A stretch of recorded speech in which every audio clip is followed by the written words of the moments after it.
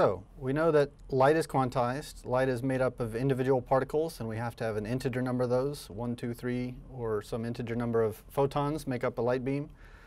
Turns out not just the energy of light is quantized, meaning we can have the energy of 1 photon or 2 photons or 3 photons, but we can't have the energy of 1.5 photons. We can't have a non-integer number of photons, so we have certain allowed energies of light that are allowed. So we say the energy of a light beam is quantized. Turns out not just light, but energies of other things are quantized as well. And that's also something we at least have a little bit of experience with from general chemistry or earlier chemistry classes. So when we write an energy level diagram, so let's say in particular for something like the hydrogen atom, the electrons in a hydrogen atom can occupy certain states, and those states have certain energies. We know we can call those things like S and P and D orbitals, but for now, if I just say the energy of that electron can have this value E1, or this value E2, or this value E3, or various other values, essentially what I've done is say the energy levels of that hydrogen atom are quantized. I can have this value, or I can have this value, or this value. I can't have any values in between the values that I've drawn. There's no way to make the hydrogen atom have this amount of energy. It can only have these discrete, individual, quantized amounts of energy that I've drawn on this diagram. So that's something that we know about hydrogen atoms, and in fact, every molecule, every atom, every chemical system has quantized energy levels. And as usual, we didn't suspect this weird quantum behavior was true, even if it seems fairly commonplace now. It wasn't always so. And the evidence that we have that first told us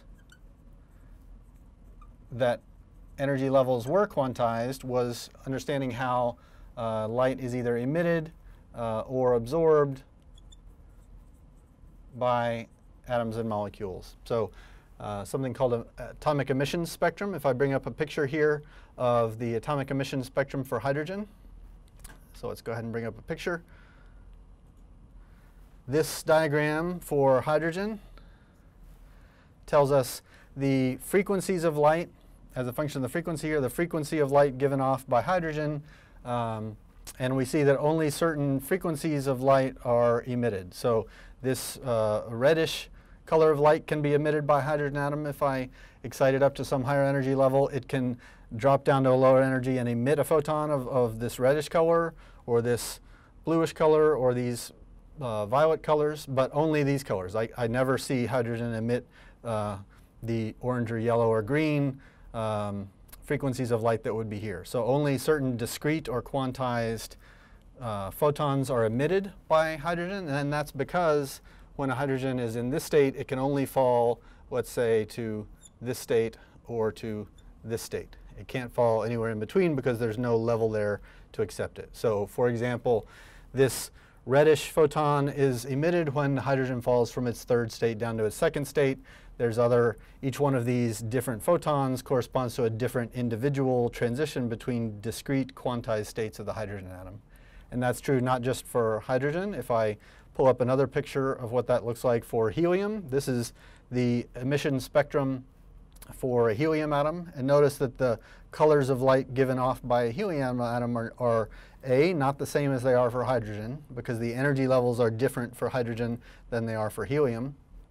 And also, they're still discrete and quantized. Only this color of light, or this color of light, or this color of light, and so on can be given off by helium, not anything in this range where we don't see emission. So it's not just the energy of light that's quantized, but also the energy levels of matter, meaning atoms, meaning molecules that are made of atoms.